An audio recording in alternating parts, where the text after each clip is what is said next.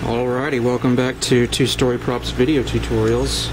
I'm going to be laying up some fiberglass cloth into the Toma ear piece today. And like I said in the earlier video, today's a warm day, so this resin is going to cure really fast. I'm probably only going to get about 2/3 of this fiberglass for this amount of resin because I'm suspecting a portion of this will cure in the cup. So resin tends to cure faster in warmer temperatures. If you read the manufacturer's label on the can, it says, let's see, I can't find it. They got new packaging for the 3M brand fiberglass resin, but typically you don't want to be fiberglassing in temperatures colder than 55 degrees. However, warmer weather tends to be better for it. The cold weather does not prevent the resin from curing. It just makes it cure way slower. So I actually like curing, like fiberglassing in colder weather because it gives me more working time. I'm more efficient with my resin usage, and I can always move the mold into a warmer area. But being out in the warm weather, that means I can churn out parts quickly, you know, and I can get like an assembly line kind of thing going on. So I'm going to go ahead and add, you know, add the curing agent to the fiberglass resin. And as I said before, with this amount of resin that I use, it's about 30 drops. Your fiberglass package will tell you rough mixing proportions.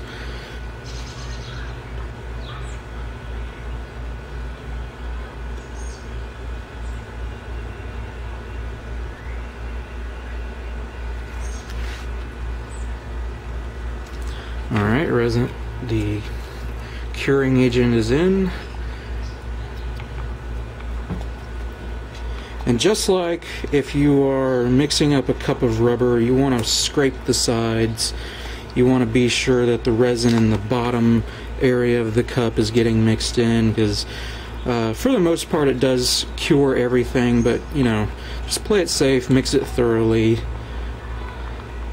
I'm mixing pretty violently here, so there's going to be a lot of air bubbles in it.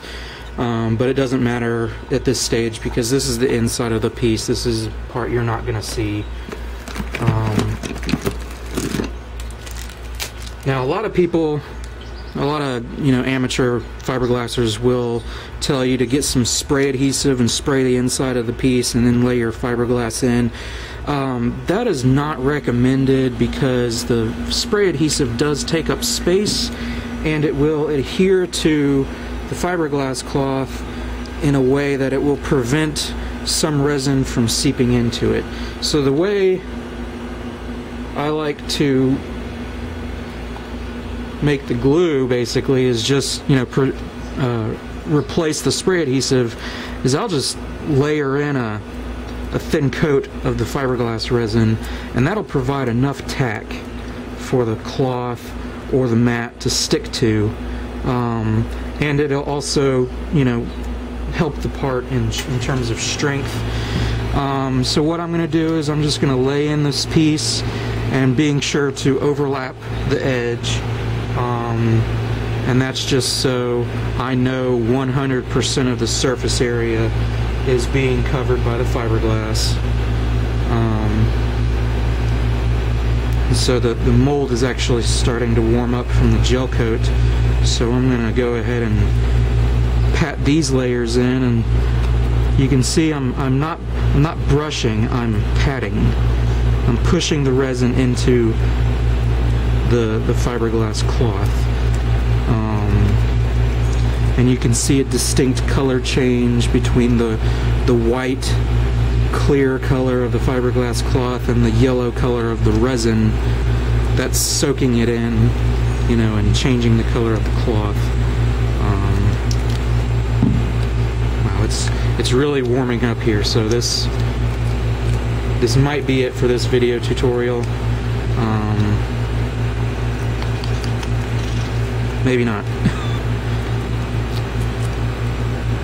With this particular piece, I am going against what I said in the previous video tutorial in alternating the directions of the pieces, and that's just because I have some area I have to fill pretty quickly, and this is not a load-bearing piece either, so it doesn't have to be the strongest piece on the helmet.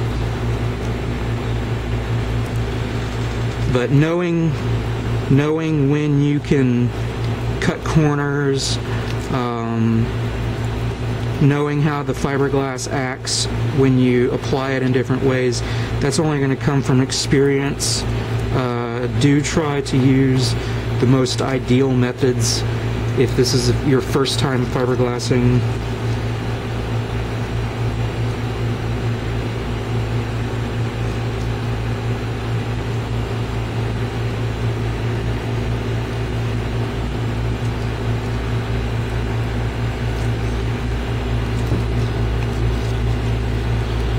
I apologize if I'm moving the part out of the camera view. I'm new to doing this video kind of stuff, so and while I'm working the part I can't actually see what I'm videotaping. So yes, I said videotaping. I was born in the 80s.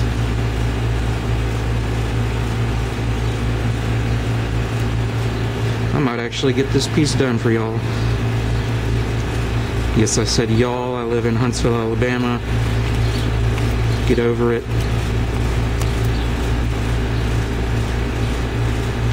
Yeah.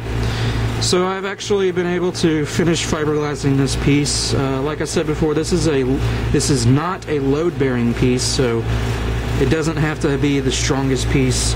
Most of it's going to be cut off and then glued onto a helmet, so the roughly 1.5 layers I've applied will be strong enough, and I say half because of the overlapping I've done. And here what I'm doing is even though all the fiberglass cloth is in, I'm going in and patting down any potential bubble areas.